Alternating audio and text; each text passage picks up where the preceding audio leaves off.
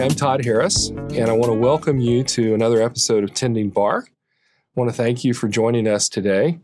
We have a really great story to tell today, which is a little bit different than some of our earlier episodes. As you know, TendingBar was started as a project to encourage and inspire my law students at Georgetown to think about careers that have a bigger purpose and a positive impact on the communities where we work and live. And that's certainly important. One of the things that we want to explore as we reflect on the legal profession, or a lot of the things we want to explore, are the values that motivate the laws that we are signed up to serve as lawyers. What are those things that we are trying to protect or empower or enable? And how is it helping real people? But a mature look on that, or a mature reflection on the law, always reveals to us that the law alone is not enough to accomplish all of those objectives. I, for one, became a lawyer because I was really interested in civil rights issues, having grown up in the South. And I'm well aware that though the law is a necessary component of our measures to serve civil rights, it's not enough to make people care about each other or to eliminate discrimination altogether. That's why we have the laws, but it's not enough. Well, sometimes there are other interests out there where we also make that realization. Part of the outcome of knowing that the law is necessary, but not everything, is realizing that we have to work together in a network with the community of aligned persons who share those underlying values in order to bring about better community. Part of that equation is in the United States is our military, which obviously serves a purpose in protecting our safety and protecting our national interests. But we have not always done a great job in this country of protecting and serving our military personnel. We have a history that's full of shortcomings in that regard. So we all have an interest in taking care of that large community of our neighbors. And the law is not capable of doing all of that. Again, a necessary component of the equation, but not everything. And for that reason, we're going to have a conversation today with our guests, Chris and Betsey Mercado. You'll hear their story, but importantly, you'll hear about their project to address a very serious situation. We have an epidemic in this country of military and veteran suicides, and they've come up with a very creative way of addressing that. And so I want to introduce you to Chris and Betsey, who are joining us today from Fort Leavenworth, Kansas. Chris, Betsey, welcome to TendingBar. Thanks for joining us. Thanks for having us. Yeah, thank you so much. That's great. So, how are things in Fort Leavenworth during the COVID-19 pandemic? Are you fairly normal lives these days, or is it really shut down? Tell us how you're doing. So things at Fort Leavenworth are quiet, but still progressing. So, we've been very fortunate to have not been severely or significantly impacted by the coronavirus. But we are, of course, complying and affected, as the whole nation is, by COVID-19. We can see from the flags behind you that you are a military family. And for that, we are all grateful and want to say a word of thank you to that. So, Chris, you're the person in uniform. Can you tell us a bit about what your job is in the military?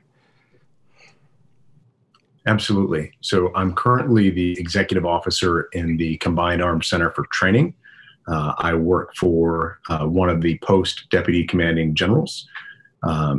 And you could say that I'm kind of the lead of his front office, making sure that, the clocks are all running on time and, everything's getting done right and to standard. Oh, that's great. So if I understand correctly, you also have a connection to Georgetown, which of course was part of the inspiration for TendingBar. What's that connection? I do. So in 2014, I was selected by the Army, the Army's Combating Terrorism Center at West Point, for the Downing Scholarship. And so from 2014 through 2016, I attended Georgetown in the School of Foreign Services Security Studies program, where I obtained my Master of Arts. Oh, fantastic. Well, go Bulldogs. Go Hoyas. Hoyas. And that's terrific. Well, we're here today to talk about this project that you started. It's called Objective Zero. And while we're talking, we'll roll a few images from the Objective Zero website. But I wonder if, Betsey, why don't you tell us just a little bit about Objective Zero? Absolutely. So actually, the idea was formed while Chris was attending Georgetown. Several of his classmates and some of our co-founders also attended Georgetown.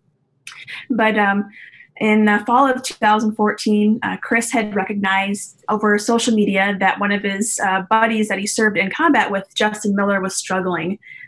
The two of them were able to connect over the phone and spoke on the phone for over 6 hours. And it sparked that idea that the simple act of listening can save lives, that you don't need to be a mental health professional in order to be there, to listen, and to get someone connected to those resources that they may need. Chris nor I are mental health professionals. We wanted to do something more than what was, currently available. And so we created the Objective Zero app. We're connecting service members, veterans, their families, and caregivers to a nationwide network of peer support through voice, video, and text message.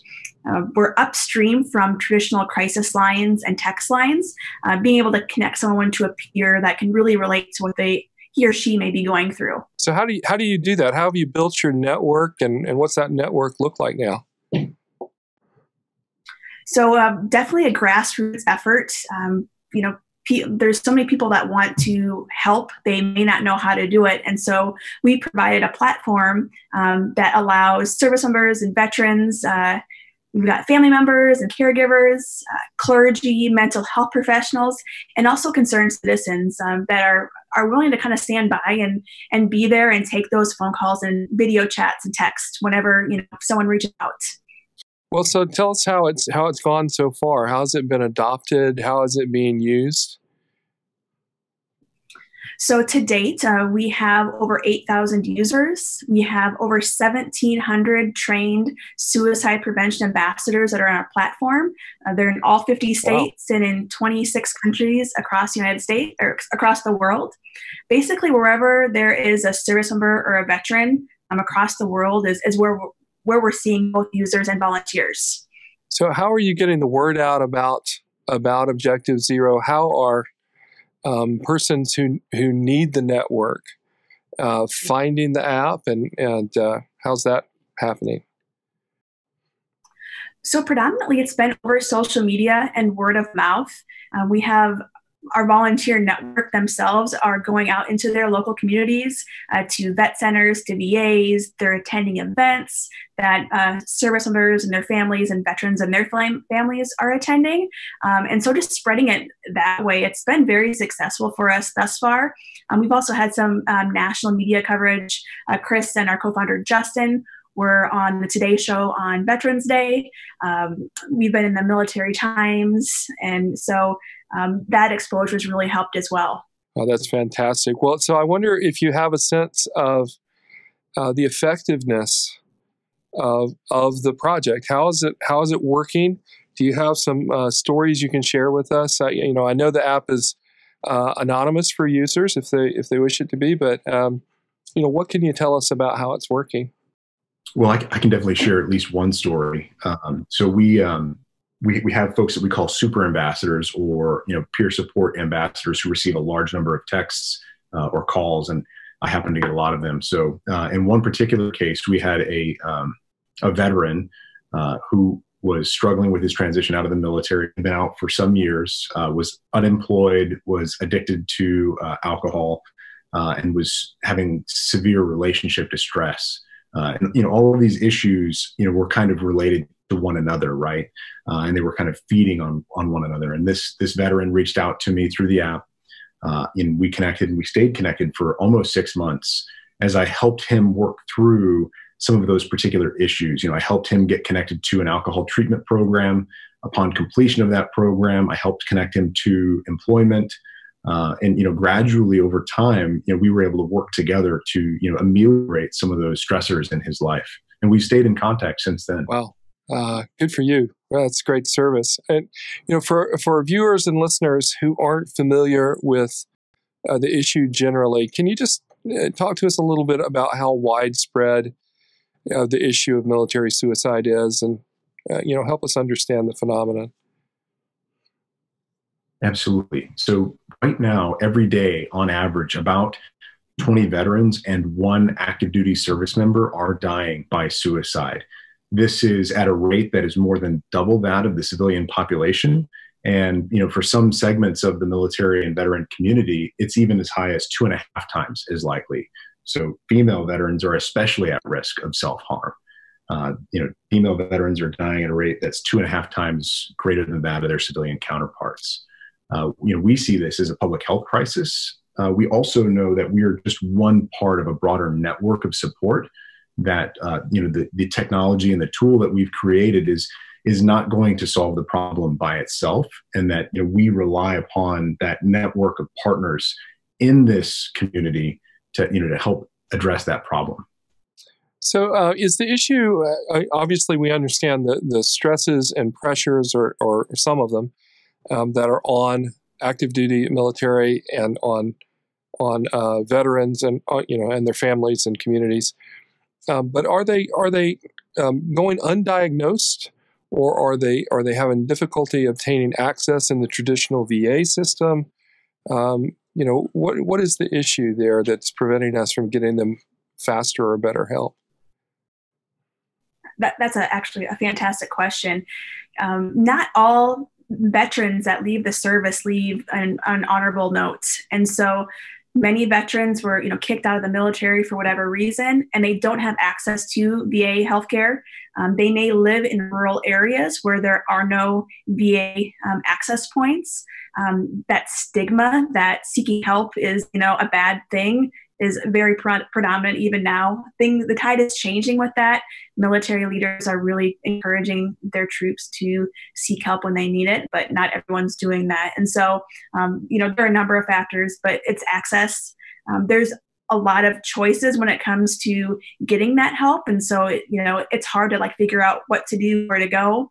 So we're able to help kind of streamline that system, and, talking to a peer and kind of help navigating that system, or talking with someone that's gone through it has been really helpful for many of our users. Oh, that's great and interesting. I imagine it's probable, it seems, that some of those who are discharged, not with honorable discharges, may be because of underlying mental health issues. Is that possibly the case? And then they may not have access to services from the VA. Do I understand correctly that your services are available to then anyone regardless of their discharge status, any veterans? That's correct. Our app is free to download, free to use for anyone that has been in the military or still in the military, regardless of that discharge status. That's fantastic. So I'd like to ask you sort of the connection, the question that got us started is really about what are the underlying sort of motivators. You talked about, Chris, you had a conversation with someone that was in need, and that led to some a light bulb going on. But what are the interests that we're serving with Objective Zero? Right. So the Objective Zero name really was, kind of born of the belief that we're trying to achieve a state called functional zero, right? The point at which military service is no longer a distinguishing characteristic in suicide. But the factors and the underlying conditions that lead someone through that downward spiral to suicide are oftentimes very unique. I do think that if we could put our finger on, kind of the one factor, we would probably be more successful as a society for addressing this. But these can include everything from, combat trauma to financial stressors, relationship stressors. We find oftentimes that transition points are significant catalysts to that downward spiral into depression and suicide. So transition points when someone maybe joins the military, when someone transitions out of the military, those are oftentimes very stressful periods. Certainly the current situation, under, COVID-19 restrictions is increasing stress uncertainty on families. Obviously our economy is significantly impacted. Many people are unemployed. Yeah, tell us about that. Have you seen a significant uptick in usage or a difference in the usage patterns since the pandemic has hit? We have. So we've actually, in March of this year, had one of the highest amounts of users and text messages. That's currently the most popular is text messaging through the platform. But people are reaching out for a variety of reasons. We have medical professionals that were in the military or currently in the military that have been, reaching out for extra support. They get off a long shift and kind of at their wits' end. They're seeing terrible things. They're, those stresses are just amplified. And so, we're really glad that we have a platform that is readily available to meet the needs of many of our users. Yeah, that's fantastic. Well, tell me, what are the things that these interests need? So you're one component, as you described it, of addressing the problem. What are the other things that we need to do? What does the community and the society need to be doing to address the situation? What's your prescription? So that's a great question. And, I think, from our perspective, we need to broadly connect people socially, right? So social connectedness is an important component of this, particularly during, COVID-19. Physical distancing is absolutely appropriate, but we need to remain socially connected. We also need to make sure that we're connecting people to the right resources. There's a lot of resources out there. Objective Zero is but one of many. But when people are either overwhelmed by the resources or they're unaware of the resources, we find that, in either of those two situations, they're not being connected to the appropriate resource when they need it most. And so there's this idea of, conserving resources and providing those resources when they're needed. And then, providing purpose, meaningful purpose in people's lives and meaningful connections. I find that, the works of Viktor Frankl really do speak to me, right? He spoke a lot about, meaning and purpose.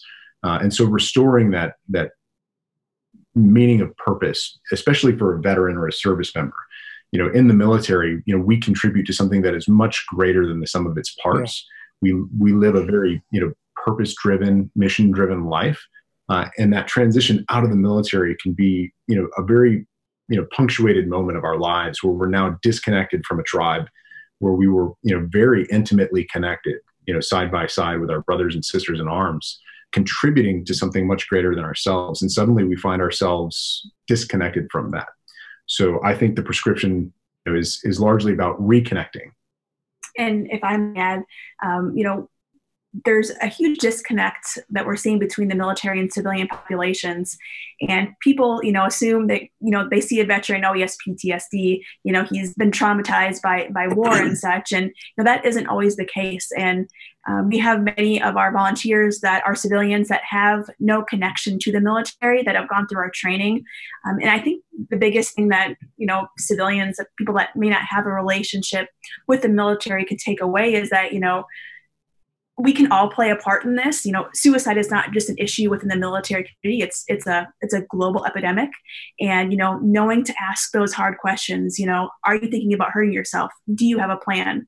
As hard as they may be, we can all do our part to really be aware of, what's going around in someone else's life, whether they're a veteran, a service member, or not. But be willing to ask those tough questions and really be there for the people in our lives. Oh, that's great. Well, so that raises a great question for us, and that is, if people are interested and want to help out, how can they help out? Yeah, so you can go to our website, objectivezero.org. There's a link on Become an Ambassador, and can download the app, take the training. We have the training available through our website and a portal called Psych Armor. It's about 20 different classes on how to speak to a veteran, how to help someone in crisis, understanding the problem of the military and veteran suicide, kind of how to be there, how to coach someone into care. Take that training, download the app. It's free. You may never have to use it. Hope you never have to use it, but you can have that tool in your back pocket for when you need it. That's terrific. And Objective Zero is a nonprofit corporation, a 501c3. Are there ways that people are able to help out the corporation itself? What are your needs? So we're always looking for talented individuals that can help, with whatever they want, whether it's helping us on the administration side, trying to help us with what else? Well, folks can always champion our cause, right? So they, as they encounter veterans or service members in their lives, they can recommend that those service members or veterans download the app and that they have it as a resource. They can help connect us to their networks. They can always volunteer. We're always, as Betsey mentioned, looking for folks, to volunteer their time or their talent.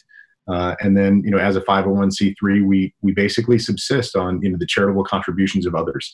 So as people are able and willing to help support our cause, that's what keeps us moving our mission forward.